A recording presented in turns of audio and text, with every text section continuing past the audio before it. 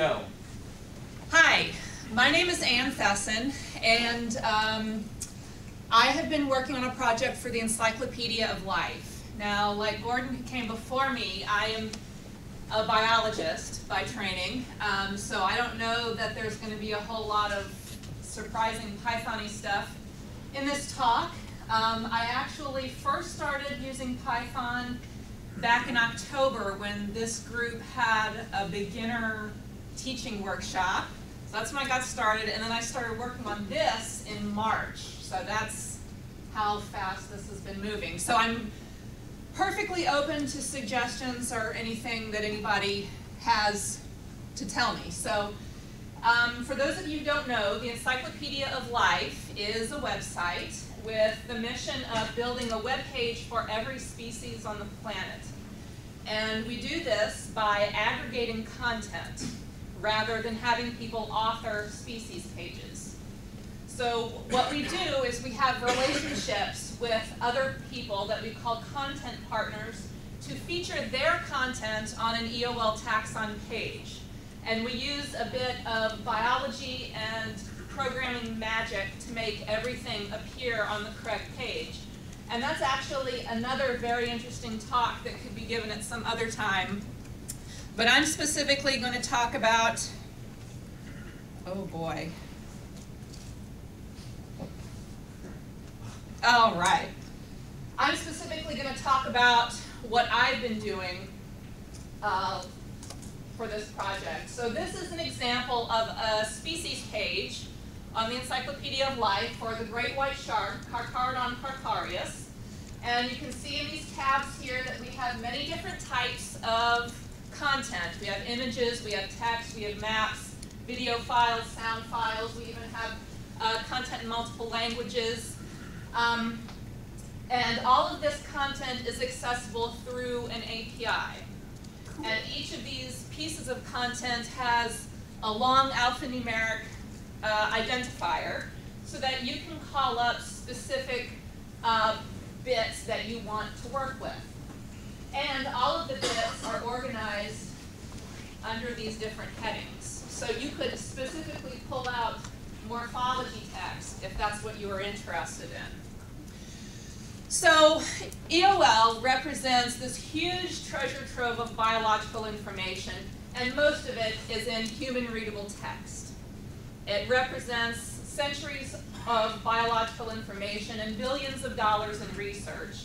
And so one of the main motivators of the Encyclopedia of Life right now is to find a way to make this much more computable and make it much more usable. So I've been trying to do two things for this project. One is to see if we can automatically assign some relevant URIs to different text objects, and by proxy to different taxa. So if we look in the text on a species page, we see that we have a few important words. Now, what they're interested in right now specifically are ecologically relevant URIs and ecologically relevant information. There is another community of people doing work on morphology and physiology and all of that, but this is just going to focus on ecology. So here we have some important words like ovoviviparous, electroreception, predators. These are all words describing the topic of the taxon page. And it might be helpful to a user to be able to associate a URI for ovoviviparous to this text object and to that species, which is ovoviviparous. So ovoviviparous means that this species has eggs that they incubate internally, they hatch internally, and they give birth to live young. So, okay, so basically what I did is I wrote some code to go to the API, and given a list of these text object IDs, it goes through and pulls the text object, and then it looks through the text for terms that I have told it I care about. Now, these terms are in a dictionary, so that the word or phrase is the key, and the URI is the value. So when it goes through, it finds a key, it returns the value, and then it spits out the taxon ID and the URI at the end. So this depends almost, well, entirely on the dictionary that you're using and how you construct that dictionary. So the performance metrics for what I have done are really not that bad.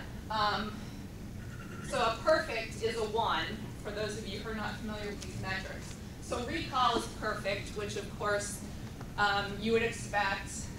The F-score is 0.942, which is really good. The precision is a little low.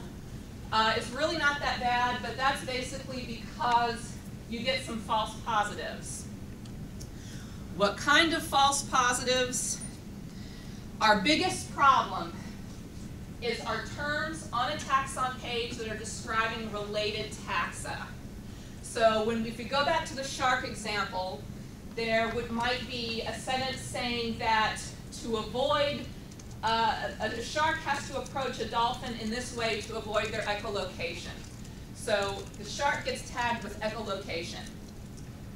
And that's not, even though the shark doesn't have echolocation. So, but one strength that I can see in this method is the way that we can cope with many ways to say the same thing. So instead of just searching for ophagy and assigning the URI for ophagy, I can say uterine cannibalism is a phrase, and if you see that phrase, you should attach the URI for ophagy. Yeah? What is that? Don't stop, keep going. It's exactly what it sounds, exactly what it sounds. So when these little guys hatch in the shark's uterus, the older siblings might eat their younger siblings in the uterus before they're born. It doesn't sound like that, though. So this suggests that this sounds a lot like a word net or a biologically focused word net, which I think would be very useful. And the other thing that I've been trying to do for them is set up an ecological species associations network. So instead of just looking for relevant terms, you're also looking for species names. So in this text about the shark, we see elephant seals, sea lions, Pandarus smithii, and Pandarus sinuatus.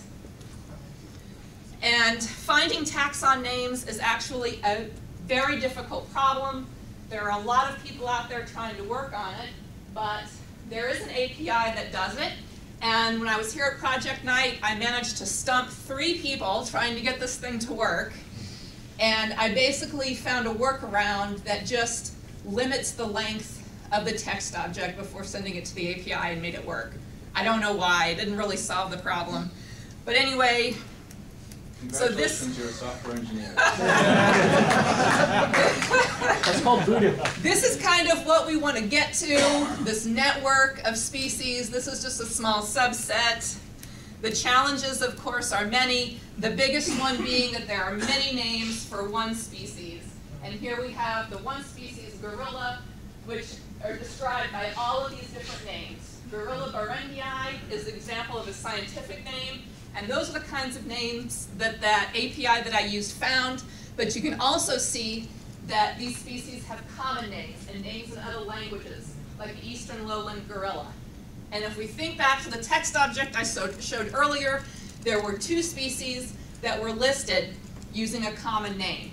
We can't grab those names yet. That's very, very hard to do. And the other problem, of course, is that sometimes the same name are used for 2 completely different species, like the genus Aotus that's used to describe a primate and a plant. And that's it.